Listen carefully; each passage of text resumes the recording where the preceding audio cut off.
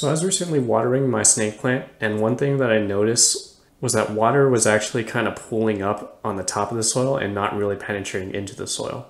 And I kind of figured that would happen since I really don't water my snake plant all that much. Probably watered it once every like 2 or 3 months or so. Probably should do more than that, but I like kind of being low maintenance, and I figured the snake plants probably do fine without that much water. But that gave me the idea for this video. What are you supposed to do when your soil starts to get really hard and doesn't take in any water? Water kind of just flows over it without actually getting into the soil. What are you actually supposed to do with that? And I came up with 4 different ways you can break up your soil and get it to absorb moisture again. So let me explain a little bit about what's happening here. Most soils are made up of peat moss. That's going to be a big portion of the soil that comes in your soil.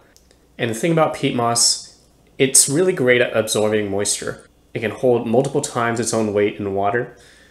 But the funny thing is, when you let peat moss get really dry up without, like you don't give any water for a long period of time, then it actually becomes hydrophobic. And what that means is actually going to push water away. It doesn't absorb any more water. And I suspect that's what happened with my snake plant, the soil in my snake plant at least. I did a little bit of research into this, and I think what's happening is it has something to do with the microstructure with peat particles. So peat is actually, it has kind of a porous structure. When water infiltrates those pores, the capillary reaction kind of pulls it in with those micropores. There's a lot of surface area there, and so it kind of draws the water in, and that's why peat is really good at absorbing moisture. It just draws water into those pores. When peat is all really dried up, those pores, I think there's not enough moisture to activate the water absorption abilities. There's kind of like an activation barrier that needs to be overcome in order for water to start absorbing into the peat moss. Because the thing with peat moss is that there's actually little fibers on the surface of peat moss particles that are actually hydrophobic. And if there's not enough moisture to begin with, then peat is just going to repel water. There's not enough attractive force to draw water into those micropores. So that's why you kind of need a little bit of water to begin with. You need to have your peat be a little bit moist if you want it to absorb even more water. And that's kind of what's happening when your soil dries up and you don't give it any water for a long time. It becomes hydrophobic and it doesn't absorb any water. But there are a few ways you can overcome that. Another factor that might be causing it is there's actually fungal and bacterial life inside of that soil. These actually play a role in retaining moisture. And if you don't water your soil enough, these guys will actually start to die out. That could be why your soil isn't retaining as much moisture as it used to. Because those little fungi and the bacteria, they're not alive in there anymore to hold on to that water. And over time, when you water your plants, every watering cycle that you do, a little bit of those nutrients and minerals are going to get washed away with that water. And so over time, the soil is going to become deprived of those nutrients. I guess also because your plant is absorbing and incorporating that into the plant tissue. When those resources get depleted, then your soil is going to have a harder time retaining that water. And that may be why they're a little bit more difficult to get wet or to get moist again after watering it. The first thing you can try if you want to get your soil to absorb moisture again is you want to break it up. You can grab some chopsticks like I'm doing here in this clip, and you can just start breaking up the soil on the surface. You want to be really careful not to go too deep because you don't want to break up all the roots down buried in your soil. So here I'm kind of sticking to the surface, kind of going in like maybe 1 or 2 inches at most. Being really careful not to go too deep and break up all those roots. So the reason that using chopsticks to break up the soil helps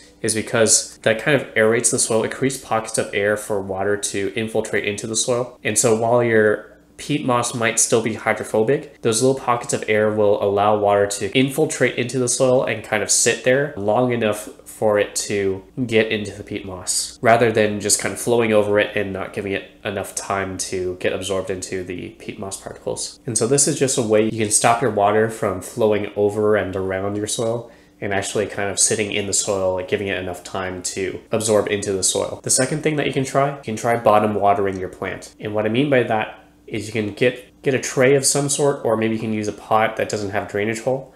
You just want to put in maybe a few inches high of water and just put your plant put your plant pot into there, assuming that your plant pot has drainage holes at the bottom. So you want to put your plant pot in there, and you just want to let it sit for maybe like 30 minutes or an hour, and that will give the water enough time to kind of get drawn upward into the soil through those drainage holes. And that dry soil is going to pull up that water from the pool of water that it's sitting in. And so this is kind of similar to the first tip in that it kind of just lets water sit right next to the soil, be in contact with the soil for a long period of time, and just giving it enough time to overcome that activation barrier to make the soil a little bit wet so that it'll start to absorb moisture again.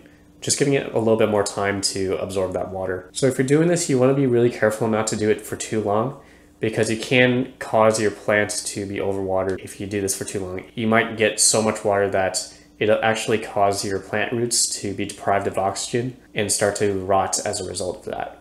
And that's not something you want to have happen. So if you don't want to wait around for that long, you can just set a timer. Put your plant into the water, set a timer for 30 minutes and walk away, and just wait for that timer to buzz before coming back to your plant to take it out. Okay, the third thing you can try is to lead a hose into your plant soil and just let it drip water for the rest of the day. And the reason this works is by giving your plant little drops of water rather than just dumping a whole bunch of water at once and having that all flow over and pass over your soil. You're giving it a longer period of time for individual droplets to sink into the soil. Because if you're putting in one drop at a time, that drop is just going to sit there on top of the soil before future droplets come out and push it out before it has a chance to sink into the soil. So you're just allowing these little drops of water to sit there and sink into the soil. It's kind of like, I guess, kind of the same idea as the other ones, but just in a different technique or application. You're just letting water have longer period of contact with the soil for that water to get absorbed into the soil. And the fourth thing you can try is to add compost to the soil. So I've seen this one mentioned more in like kind of the outdoor gardening type of circles where they have like a huge plot of land and they're just going to dump a whole bunch of compost onto that plot of dirt and letting nature do its work that way. But I think it'll still work with indoor plants, but maybe it might not smell so good. You might smell something with that compost, but it is something that'll work. And the reason I think this works is because it'll allow your plants to get nutrients, replenish those nutrients that may have been depleted over time, as well as replenish the bacteria and fungal life that may have died off in that soil. And so this is just another technique to revitalize that soil, give it a little bit more nutrients, replenish those nutrients like it would in nature. In nature, typically the soil gets replenished by different foliage, different dead plant parts. They just kind of fall onto that soil, and over time they become new soil. It's almost like recycling those dead nutrients, the nutrients that came from that original organic matter, and just giving it back into the soil. And replenishing the nutrients that way. And so you're kind of doing the same thing by putting compost into your soil. You're just giving it more nutrients, allowing that soil to revitalize itself. And so that's the fourth way you can get your soil to loosen up and absorb water again. But that's pretty much it for this video. If that helped you out, if that solved your problem, let me know in the comments. Give it a thumbs up, and I'll see you in the next video. Goodbye.